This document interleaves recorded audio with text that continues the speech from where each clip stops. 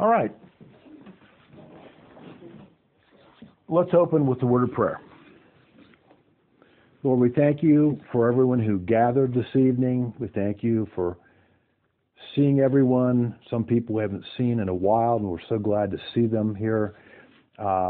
We pray for tonight that you would give us insight into your word, wisdom into your word, and not only would we understand the content and the structure and sentences and the words, but we also would understand in our own heart and our own spirit how you want to use this word as the living word that transforms us, that's meant to transform our lives. So we pray for that. We count on your Holy Spirit tonight and pray these things in Christ's name. Well, it was awfully nice, by the way, to hear all of you sing tonight. You know, you think about all the words and singing that go on in our culture, and so much of it is absolutely profane. And to hear a group of Christians get together and sing to the Lord, particularly that last one, Holy, Holy, Holy, is just a very beautiful. And I think our Lord is happy to hear us sing to him that way. So, yeah, he does. Okay, so remember, we're in the book of Judges. Chapter 15 we're going to take tonight. And, we're continuing to endeavor to work through the story of Samson. You know, as I said last week, it's interesting that of all the book of Judges, 25% of it is dedicated to Samson. Mm-hmm. And yet, if you look at it, you will see, and as we've been seeing, that this is a story of a man's life who started out in the most unique way. There are very few people that have had the beginning that Samson had. He was predicted by the angel of the Lord. He was given to his mother and father. They were told to make him a Nazirite. He was going to supposedly, and I'm going to say supposedly because I think you'll see further tonight, this isn't what really happens. He was supposed to lead his people. He was supposed to deliver at least a portion of the nation because, of course, the judges were mostly regional. But somehow none of those things very much came to fruition in Samson's life. So, I want to read for you. You don't necessarily have to turn here, but I want to read from Ecclesiastes 7:8 to start, because I think this is really the theme, not only of what we want to talk about tonight, but it's the theme of Samson's life. And Ecclesiastes 7:8 says, "The end of a matter is better than its beginning." The end of a matter is better than its beginning. And of course, so many times we have these examples in Scripture. Now, one of the things I think that tells us, there are many things that tell us about the divine nature of Scripture, how it's structured in a divine way.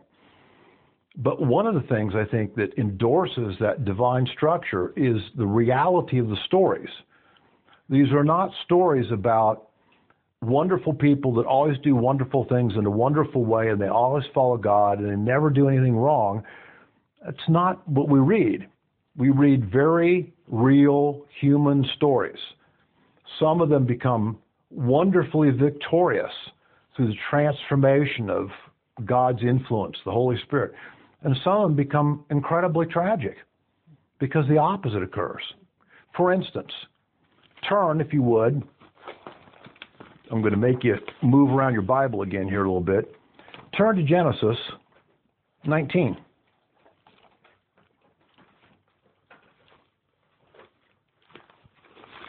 Genesis 19.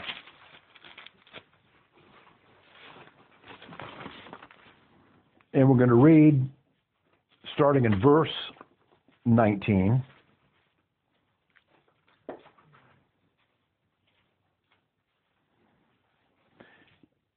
In 18, we have this remarkable experience where the Lord himself shows up to Abraham and Sarah's home, two angels occurring coming with him. They are greeted. They eat a meal together. A prophecy is made about a birth that will occur, okay, that they will have this son that's been promised them for now basically 10 years at this point, basically. And, of course, then the two angels, the Lord leaves. The two angels then go down to Sodom, all right? And, of course, they try to minister there to the family of Lot, his wife, daughters, and I believe also the son-in-laws, if I remember it correctly. They warn them about what they're going to do. And, of course, it talks about the nature of this community. It's lascivious, sinful, horrific in nature. And, of course, the angels have to grab them by the hands, it says in the text, to drag them out of the city into the mountain area so that the angels can then thoroughly destroy the city. They don't want to leave this place, even though it's horrific. It's so horrific that God does something very unusual. He just completely annihilates it, almost like a nuclear blast from heaven that craters it, literally. I think we pretty much know from the geography and the topography. It is. It's in the Dead Sea area. Okay? And what happens? They have this miraculous event, and then they go to the mountains, and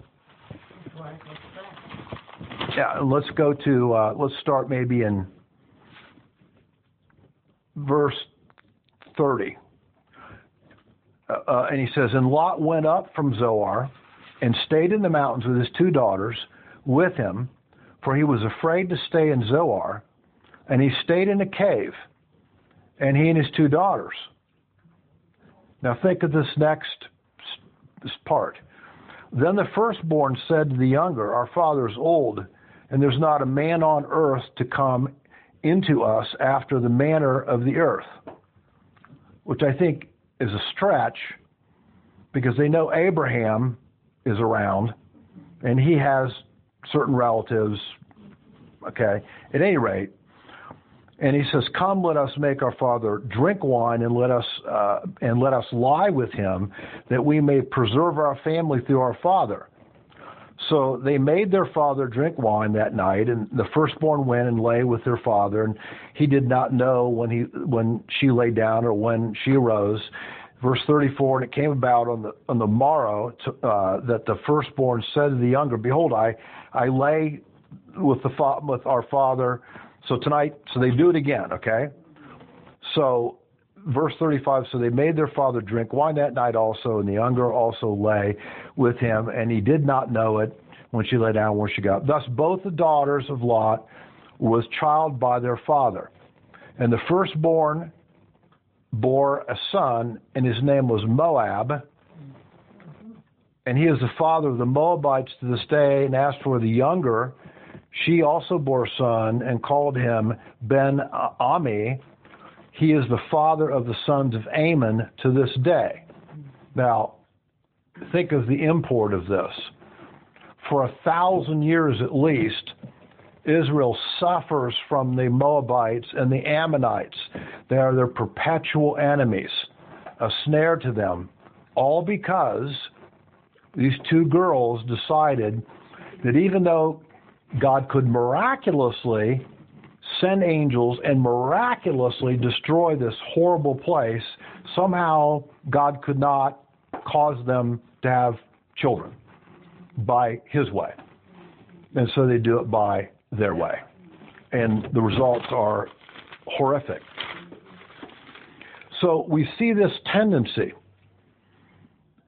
So often when there's a beginning that is good, that is faithful, that's miraculous, then a time comes of great testing. And then the decision comes. Do we follow or do we not follow? Do we continue in the way of the Lord in faith and step in faith, or do we do it ourselves, our own way, because we really need to help God? You know? And this is the principle that we see here with Samson. Now, there's a New Testament application to this. So I want you to turn into the New Testament to 1 Corinthians 9. This is a great admonition by Paul, and it's an important one. 1 Corinthians 9, we're going to start in verse 23.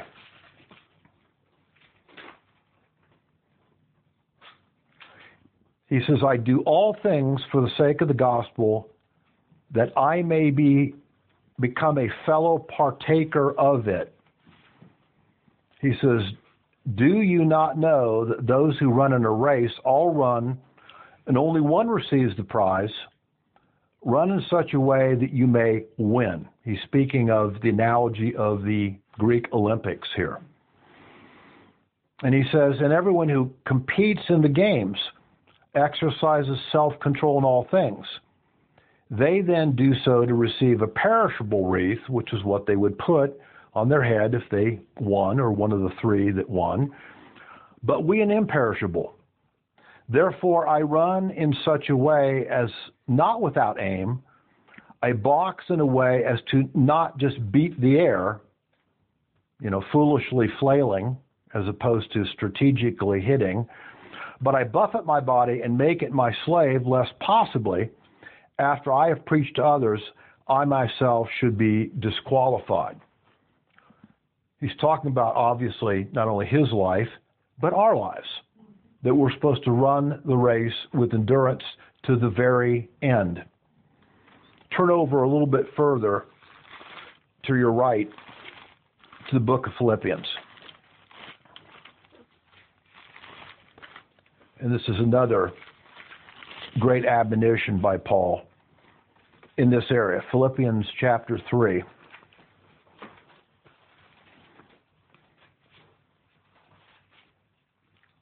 We're going to start in verse 17.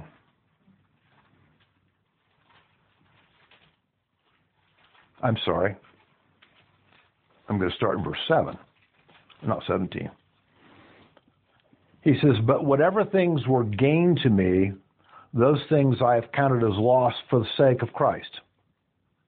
More than that, I count all things to be loss in view of the surpassing value of knowing Christ Jesus my Lord, for whom I have suffered the loss of all things, and count them but rubbish, literally dung, in order that I may gain Christ, and be found in him, not having a righteousness my own derived from the law, but that which is through faith in Christ, the righteousness which comes from God on the basis of faith, that I may, and here's the key, that I may know him. I'd like to put in there, truly know him, in the power of his resurrection. And here's the next one we don't like as well, and the fellowship of his sufferings. But they're as important also. Being conformed to his death. Now think about that. We are to be conformed to his death, the principle of dying. Why? Because only out of the principle of dying comes the resurrected life. Okay? Being conformed to his death in order that I may attain the resurrection from the dead. And then Paul says in 12, not that I've already obtained it, or have already become teleos, perfected, but I press on in order that I may lay hold of that for which also I was laid hold of by Christ. Think of that phrase. I press on in order that I may lay hold of that which he already laid hold of in me, in other words. He says, brethren, I don't regard myself as having laid hold of it yet, but one thing I do, forgetting what lies behind and reaching forward to what lies ahead, I press on to the goal for the prize of the upward call of God in Christ Jesus. We're supposed to start well. We're supposed to finish well. And that's sadly what we'll see doesn't happen here in the life of Samson. So let's read. Now you might want to go back to actually our text. in Judges, and let's read the first 3 verses. 15. He says, "But after a while, in the time of the wheat harvest, it came about that Samson visited his wife." I think you would want to put in there quotes, wife. It's kind of a, you'll see, strange kind of arrangement and situation there. He visited his wife and brought her a young goat as a present and said, "I'll go into my wife in her room." And her father did not let him enter. And her father said, "I really thought that you hated her intensely, so I gave her to your companion. Is not her younger sister more beautiful than she? Please let her be yours instead." But Samson then said to them, "This time I shall be blameless in regard to the Philistines when I do them harm." So, notice after his previous encounter, what does he do? If you'll remember at the end of chapter 14, actually it's in verse 19. He killed a bunch of people. And he, to get the clothing to give. And after it's done and it's dropped off, then he goes Back? home. Yeah. Okay?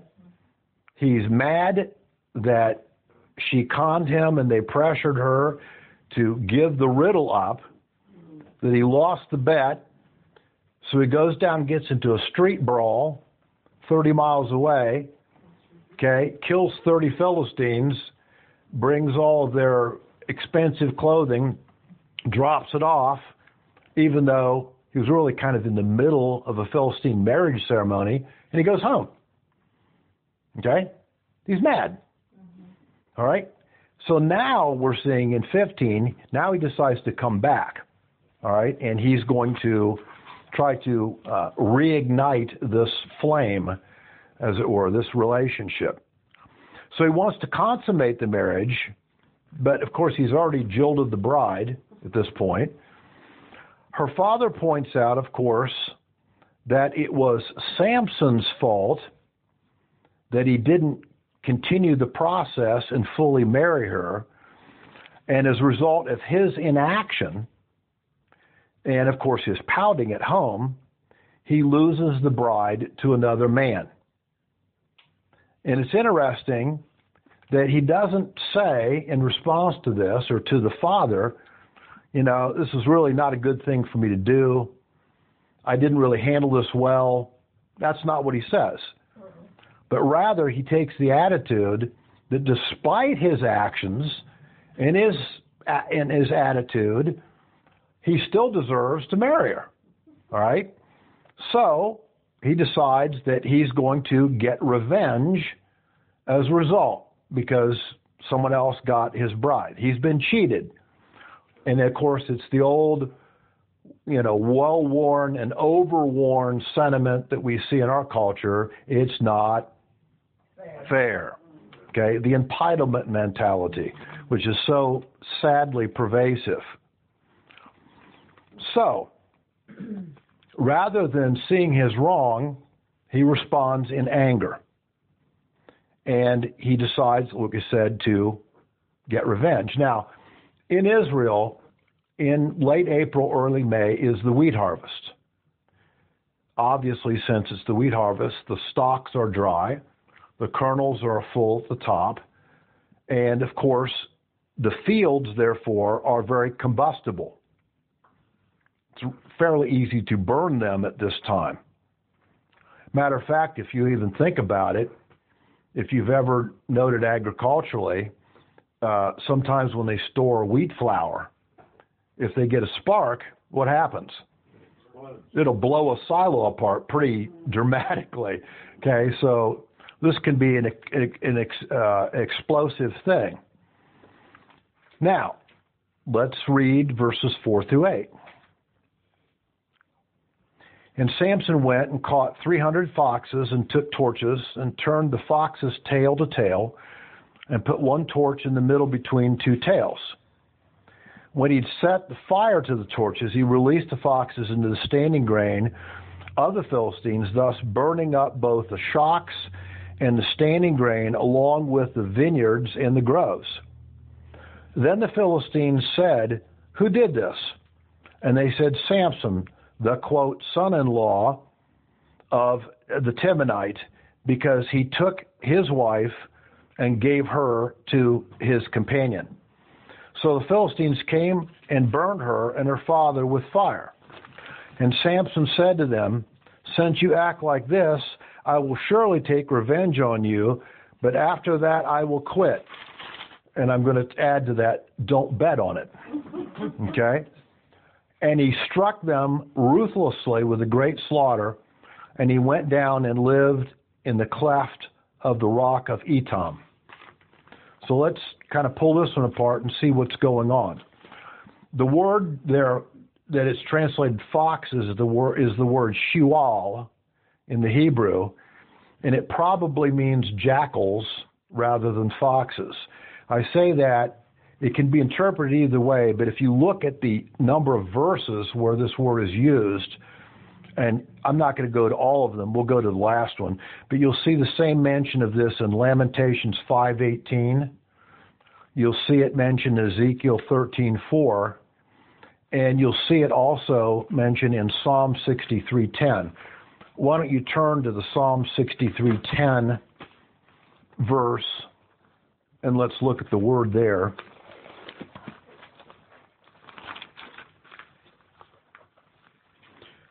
Psalm 63.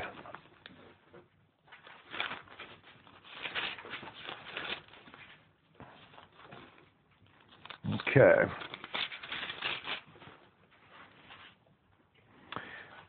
You'll see it in verse 10. They will be delivered over the power of the sword. They will be a prey for foxes. Now, in the other verses, you also see that there's a connotation of judgment or devastation along with this, which fits better with the jackals, because in other references to jackals, you have them like in the book of Isaiah. I think it's in 26. Michael, I'm trying to remember. You taught that. I think it's in 26 where he talks about the jackals there too. Right, and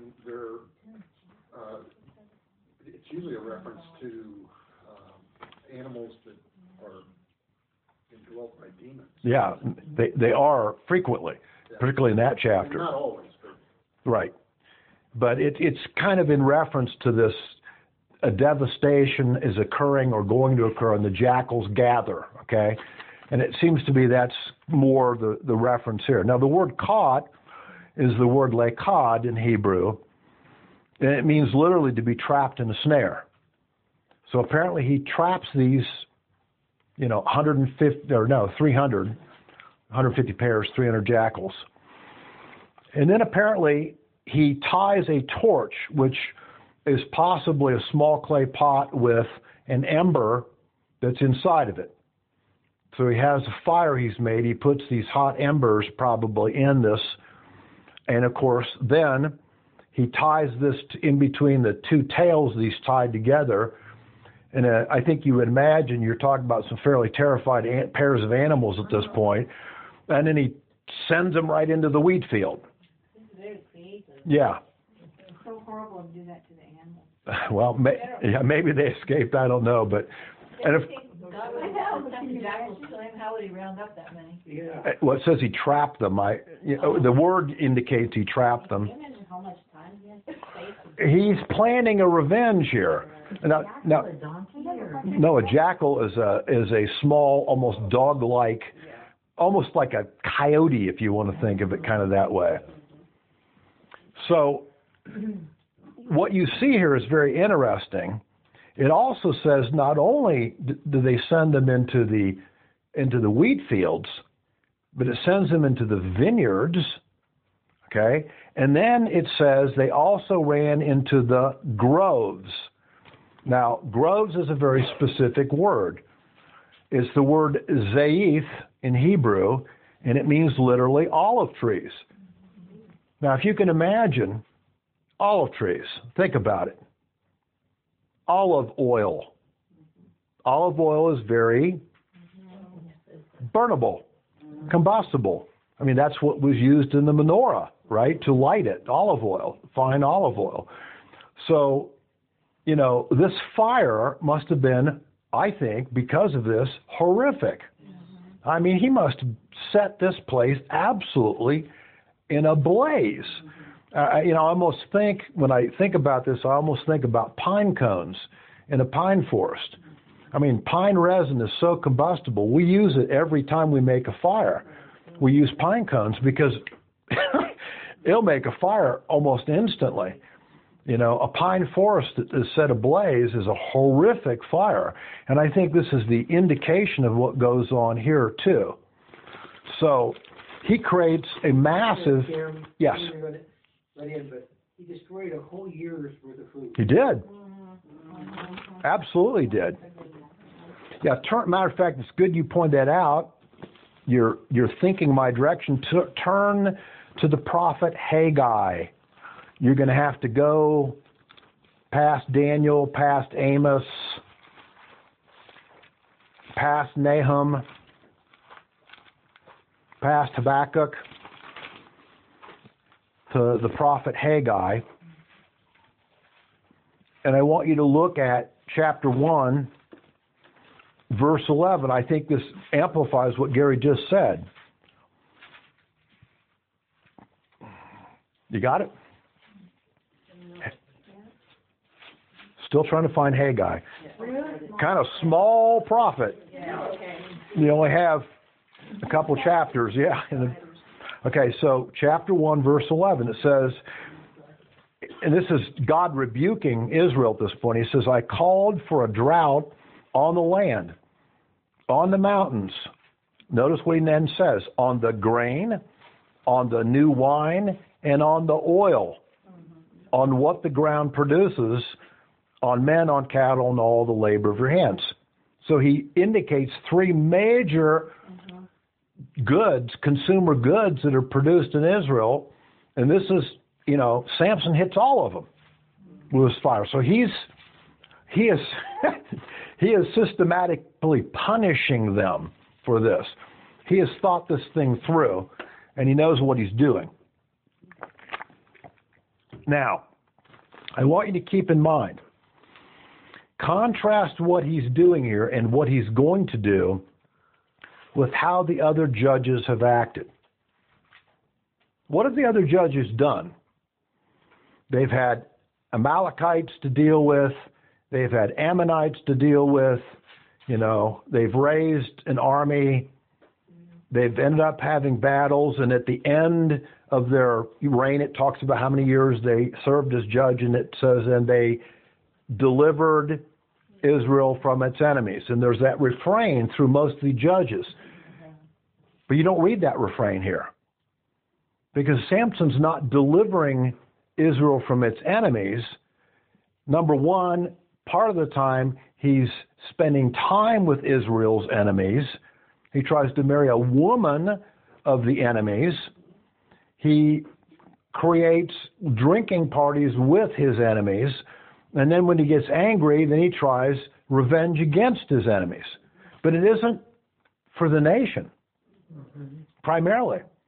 It's out of his own anger, his own upsets that this occurs. You know, this is not, I think, the way God intended his gifts to be, this gift of great strength. So what happens here? The owners investigate, and it becomes pretty obvious who did this one. Samson, of course, is picked out.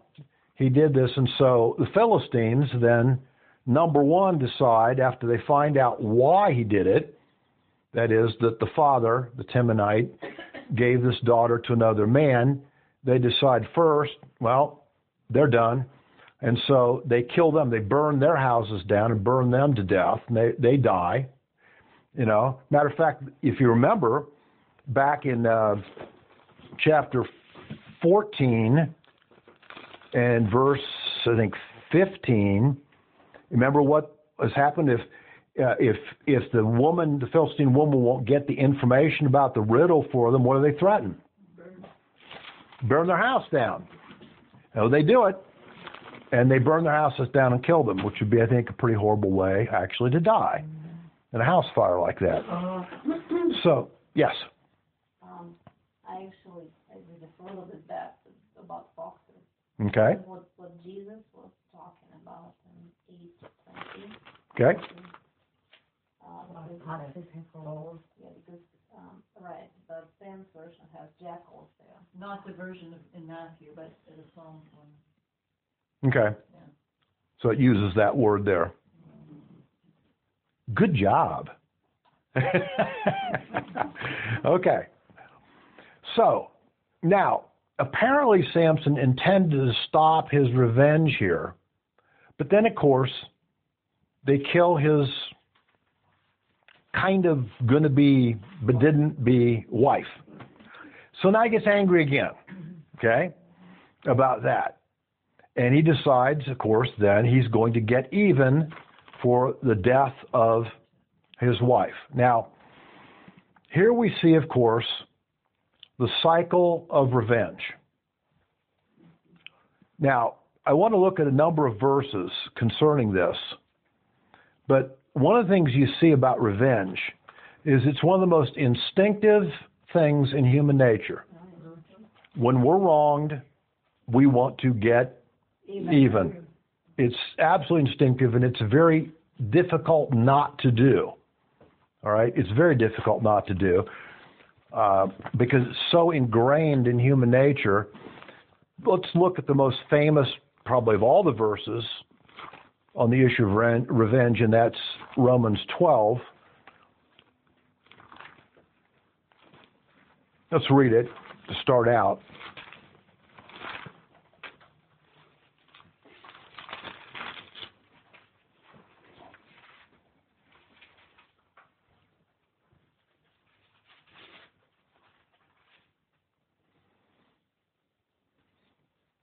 Starting verse 17. Never pay back evil for evil to anyone. Respect what is in the right in the sight of all men. If it's possible, as far as it depends on you, be at peace with all men. In other words, don't provoke a fight in that situation. Never take your own revenge, beloved, but leave room for the wrath of God. For it is written, and this is the important verse here, vengeance is mine, I will repay, says the Lord. God is the only one that can rightfully avenge, because he's the only one who rightfully understands justice. We see it in very limited and relative terms. God sees the issue perfectly, and so he's the only one that can avenge it correctly. And then the opposite, of course, here, quoting again from the Old Testament, but if your enemy is hungry, feed him. If he's thirsty, give him a drink. For in do so, you're heaping burning coals upon his head. Don't be overcome by evil, but rather overcome evil with good. Now, the history of the world really has a lot to do with cycles of revenge. Now, I'm picking just a few of them, and there's thousands of them that you could talk about. But every cycle of revenge in human history assures tragedy and assures future tragedy on it. Because, of course, think about, I'll give you one. Back when there was the tremendous, essentially civil war between Great Britain and Northern Ireland, how many years were British soldiers on the streets of Northern Ireland? How many times did they arrest individuals who they believed to be terrorists against Britain? Those people were either killed in shootouts or arrested, put in prison. And so what was the result? For what? I think probably went on for 20 years, didn't it? At least. Okay. Then, of course, you had this the Northern Ireland underground became very sophisticated at making bombs, right? And they would do the most atrocious things You know, if there was some public event, if they could blow up a series of public buses, if they could blow up public buildings, you know, that's what they do. For the maximum effect, they would blow these places up. And it was horrific, you know. You know, Yes, it also says, you know, to pray for your enemies. yes, I find that excruciating. it is. It is. I know it's, I'm Jack. afraid that they'll get justice. Yeah. Yeah. I hope something comes in the work. This is a real rebel. Yeah. Go ahead, Jack. There are exceptions, and one would be Hitler when he was trying to take over the world and kill all the Jewish people. I think there the free world had to defend itself. It did. And there's many examples of it. This verse about seeking revenge is different than responding to evil. They're not the same thing. There's many commands in the Bible to oppose evil. Okay? That's a different thing. Revenge tends to be a more personal issue that involves how I feel wronged and how I'm going to seek to get even. Is it a matter of the heart?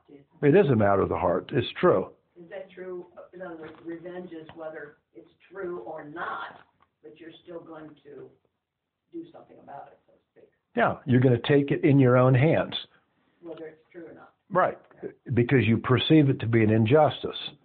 And I think it's, I mean, if I see someone hurting someone else, maybe just not me, but like hurting them in my family, I don't call it revenge. No, that's I just call it a defense. exactly. And of course we have many, many, many examples where God says, especially Old and New Testament, but we're supposed to defend the weak, you know, protect those who can't defend themselves, the downtrodden. No, that's not.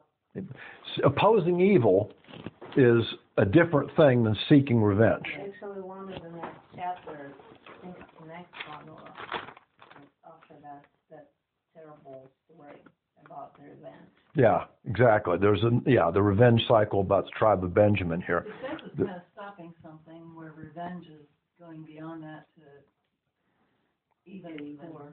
Yes. Yeah. You know, you think about, and there's so many other examples, I won't go into them, but think about the ethnic wars in the former Yugoslavia. That was a horrific, horrible several years of, the deaths, the sniping, the assassinations, it just made a living hell of that area. And when we see cycle after cycle of this. So now, I'm not going to go into all these tonight. You can read them for yourself, but I'm going to give you some good verses on don't seek revenge. There's a lot of them, and you'll be surprised how many of them are in the Old Testament. Deuteronomy 32:35 talks about not seeking revenge. Leviticus 19:18. Proverbs 10, verse 12. Proverbs 24, verse 29. And then in the New Testament, beyond the Romans 12, we have Ephesians 4:31, 1 Peter 2:21 through 23, Matthew 5, verses 38 and 39. Those are just some of the areas that talk about don't seek for revenge. Proverbs 20:22. Do not say I will repay evil. Wait for the Lord. Yes. He will save you. Yeah, there's a lot more, but I'm just pointing out there's a lot of them, Old and New Testament about. Ephesians what? It was Ephesians 4:31. First Peter? 1 Peter 2:21 through 23. Okay? Now, so, since now his, quote, wife has died, he now seeks a new revenge. And you'll see here that, let's go back to our text. So permanently had to die. I wouldn't have. So it says in verse 8, and he struck them ruthlessly with a great slaughter, and he went down and lived in the cleft of the rock of Edom. Now, interesting phrase here in the Hebrew. he attacks the Philistines again, and the word ruthlessly is the word shalach, and it means literally leg upon thigh.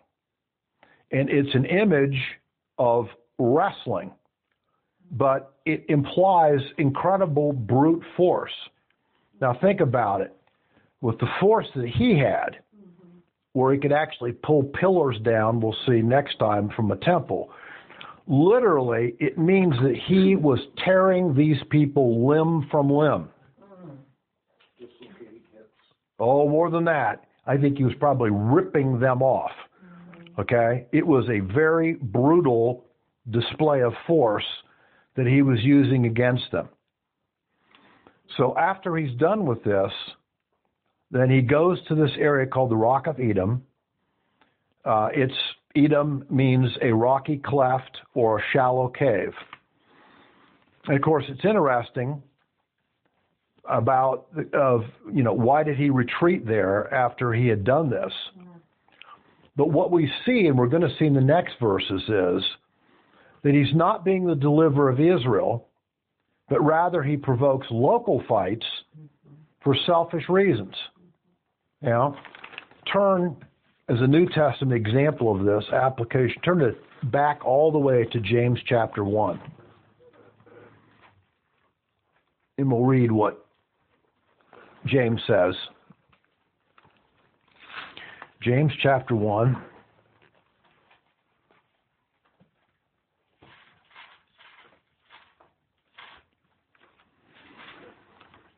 I'm going to start in verse 17. He says, every good thing bestowed and every perfect gift is from above, coming down from the Father of lights, with whom there is no variation or shifting shadow. In the exercise of his will, he brought us forth by the word of truth, so that we might be, as it were, the first fruits among his creatures. Now think about it. I started back there because every good thing bestowed and every perfect gift is coming down from above. That's what Samson inherited, literally before he was conceived. He was given all these gifts, and yet he didn't use them the way they were intended to be. Now go to verse 19. This you know, my beloved brethren, and let everyone be quick to hear, slow to speak, and slow to anger. Why? Because the anger of man does not achieve the righteousness of God. And this, of course, is not only his problem, but of course is our problem. Now, let's read verses 9 through 13. Back in our chapter in Judges 15. Then the Philistines went up and camped in Judah and spread out in Lehi. And the men of Judah said, why have you come up against us? And they said, that is the Philistines, we have come up to bind Samson in order to do to him as he did to us. In other words, kill him. Then 3,000 men of Judah went down to the cleft of the rock of Edom and said to Samson, did you not know that the Philistines are rulers over us? What then is this that you have done to us? And he said to them, as they did to me, so I have done to them. Okay, let me go to verse 13. And then they said to him, we've come down to bind you so that we may give you into the hands of the Philistines. And Samson said to them, swear to me that you'll not kill me. So they said to him, no, but we will bind you fast and give you into their hands. Yet surely we will not kill you. Then they bound him with 2 new ropes and brought him up from the rock. So now we go to the next step of this process. Notice, if you would, turn over a little bit to your right to 1 Samuel 13. 1 Samuel chapter 13.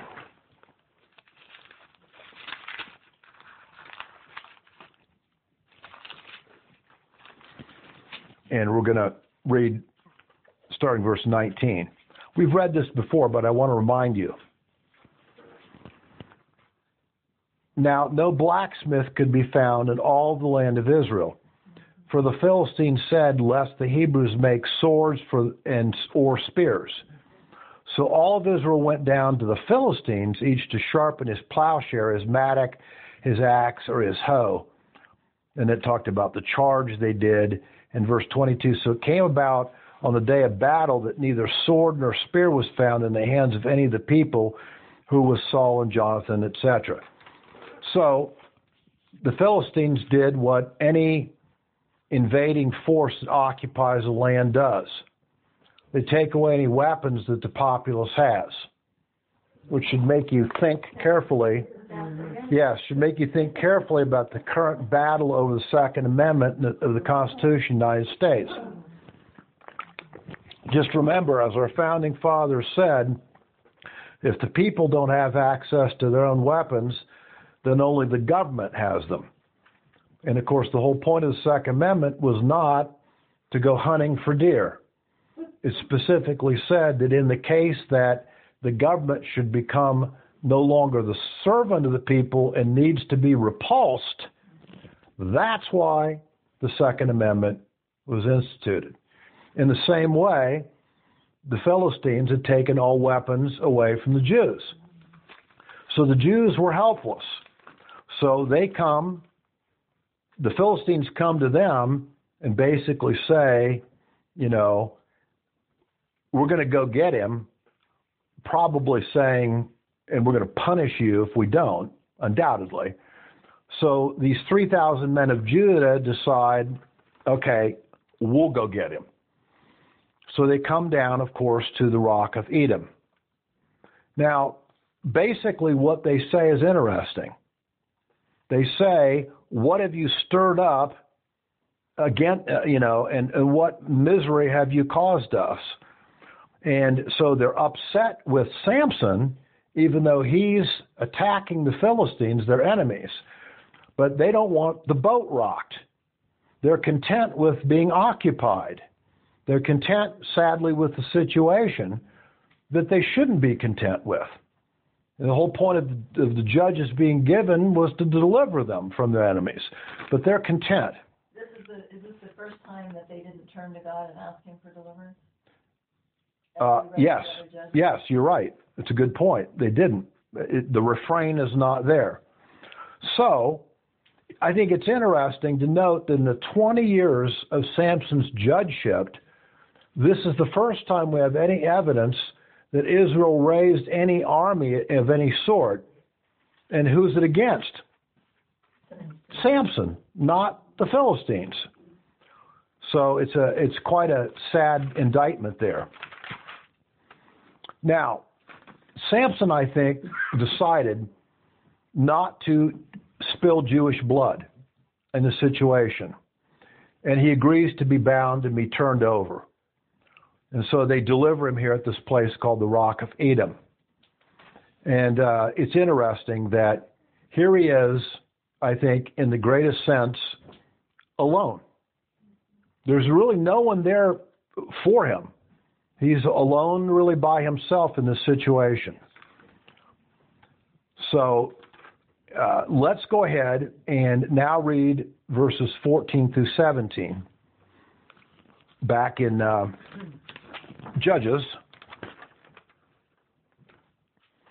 So when he came to Lehi, the Philistines shouted as they met him, and the Spirit of the Lord came upon him mightily, so that the ropes that were on his arms were as flax that is burned with fire, and his bonds dropped from his hands, and he found a fresh jawbone of a donkey. So he reached out and took it and killed 1,000 men with it. So think about that. No, these are Philistines. The Jews have delivered him over to the Philistines. They shout, in essence, we got him. We got the guy, okay? And of course, then it says in verse 16, and then Samson said, with the jawbone of a donkey, heaps upon heaps, with the jawbone of a donkey, I have killed 1,000 men. And it came about when he'd finished speaking that he threw the jawbone from his hand, and he named that place Ramoth Lehi. It was one heavy duty bone. Yes, and of course we're going to look at that for a minute. So what happens is, at the moment at which he's turned over to the Philistines, okay, the Holy Spirit then activates him again with great strength. And the ropes, it says that they fell off him. The word there in Hebrew means melted, literally melted off his hands. In other words, it was like nothing that he broke them because of the power that the Holy Spirit gave him. He sees this fresh jawbone. The word is teriyaha. I'm certain I mispronounced that in Hebrew, okay? But what it means is that it's the jawbone of a relatively recently killed donkey. So in other words, it's a green bone, if you want to put it that way. It has flexibility and strength, and it's not brittle. And this is what he grabs. And of course, in fury, he slaughters 1,000 Philistines. Now just picture that for a moment. Think about killing 1,000 people in a relatively short period of time. Imagine 1,000 bodies lying around in probably multiple heaps, but still undoubtedly in heaps. I mean, that's an incredible level of carnage that goes on. It would be almost look like practically a disaster site if you imagine it. So after the slaughter, almost like his riddle in the previous chapter during the drinking party, his quote wedding party, he ends up saying this kind of poetic statement, and it's interesting. In the Hebrew, the word for donkey is hamor, and in Hebrew, the word for heap is homor. So it's this almost poetic sounding word for word little riddle or parable that he gives. He's using really kind of a play on words. And I think the best translation that I found would be this: with the jawbone of the ass, I piled them in a mass. That's pretty much what he's saying. Okay. And if you try to translate it in Hebrew, no, it's not really. It's not. So he finishes killing them, drops the jawbone, and names this place Ramoth Lehi, which means the hill or mounds of the jawbone. Okay, the results of using this jawbone. Okay, now, 18 through 20, and we'll finish the chapter here. Then he becomes very thirsty, and he called to the Lord and said, "Thou hast given this great deliverance by the hand of thy servant, and now shall I die of thirst and fall into the hands of the uncircumcised." But God split the hollow place that is in Lehi, so that water came out of it. When he drank, his strength returned, and he revived. Therefore he named it En Hakore, which is in Lehi to this day. And then the final phrase: so he judged Israel 20 years in the days of the Philistines. All right. So he's exhausted and he's thirsty, and you can imagine he would be pretty thirsty with the exercise it would take to kill 1,000 people and create a slaughter like that. It's a miracle, of course, that he can do it. He's strengthened by the Holy Spirit. And then he turns around and essentially accuses God of letting him die from thirst. Now, have you ever heard this before? Does this sound familiar to you? Tell you, where have you heard it before? In the wilderness. Oh, yeah. In the wilderness? And I'm sorry. What was Jonah when he was under the tree? Not in the belly of the well. He was Yeah, in the. but he also was. Yeah, it's true. Well, he was complaining of the heat. It was Yeah, in the thirst, right, because he wanted this plant to grow over him to protect him. How about in Exodus 14, verses 22 through 27, when the people, of course, come through after they've been led by a pillar of cloud by day, a pillar of fire by night. This Red Sea is miraculously parted. They walk across to this dry land. The sea closes. The Egyptian army is devastated. They get on the other side, and what's one of the first things they say? We're going to die. Not enough water. The meat and the wonderful things. Exactly, that we had in Egypt. So he experienced the supernatural feat, but at the same time, he could not believe that the Lord would provide him water. It's interesting. Now, we can think about this and say, why? What a dumb guy for this. Hold your place here and turn to Matthew 7.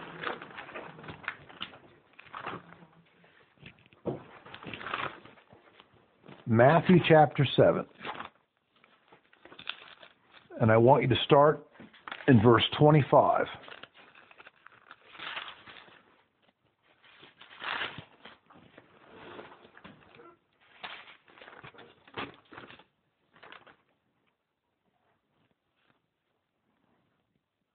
I think I wrote it down wrong. Let's go to 6. I wrote it down wrong, sorry. Chapter 6, verse 25. For this reason I say to you, don't be anxious about your life as to what you shall eat, what you shall drink, nor for your body, what you shall put on. Is not life more than food, and the body more than clothing? Look at the birds of the air. They don't sow, nor do they reap, nor do they gather into barns, and yet your heavenly Father feeds them. Are you not much more important than they? And which of you by being anxious can add a single cubit to his lifespan? And why are you anxious about clothing?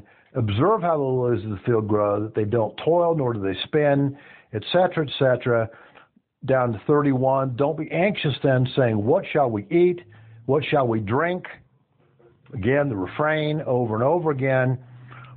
Or with what shall we clothe ourselves? For all these things the Gentiles eagerly seek, for your Father knows that you need these, but rather seek first his kingdom and his righteousness, and all these things shall be added to you. Every day has enough trouble of its own. So we can look at what Samson does, but we do the very same thing. Isn't it amazing how quickly, after God delivers us from something that we've been praying about, something that's upsetting us, a situation, a person we can't get along with, whatever it is, and there's a resolution, and how long does it usually take before we're again, next, complaining? But what about this? This isn't right either, So Samson did it, but it's human nature. We tend to do it also. So God, again, like he did at Horeb, splits a rock, and water pours forth, and he drinks the water, and he's revived. And it's interesting that as a result of this, that God provides for his need, and of course, as he certainly will ours also. Now, Samson names this place, as we said, En Hakkore, which in Hebrew means the caller's spring. In other words, Samson called out to the Lord, and the Lord answered him despite really kind of a faithless attitude. As it says here, it concludes that he judges Israel for 20 years, but unlike the ending with the other judges, it doesn't say that he delivered Israel from its enemies, because he ends up really not delivering Israel from his enemies. And God still let him judge. They still let him judge and still works with him, this very imperfect man. This marks really the beginning of the further decline in Samson's life, where his immaturities, his lusts, and his desires finally lead to his own downfall and finally his own death. And that's what we'll go through next week in the next chapter. So that's the 15th chapter. Okay? So why don't we... Very depressing story. It's very tragic. It's a very tragic story, and yet it says so much about human nature, doesn't it? Okay? All right. Michael Landrine, would you finish us with prayer? Oh, yeah. Lord, just thank you. Thank you for allowing us to gather here tonight. Our country is in dire straits, Lord, but we know that you put all these people in charge of our country. It isn't happenstance that they're there. And you have all the ability, all the power, all the glory to direct it from beginning to end, Lord. And we need to understand that you're running the show and nobody else is. So tonight, in our little gathering here, we want to thank you that we live in this country and that we can gather and that we can observe your day of the month and the week and have Bible studies and all the wonderful things that you have graciously allowed us to have. So with that, we all want to thank you for you yourself, Lord. Mm-hmm. Amen. Yeah. Amen. Hey,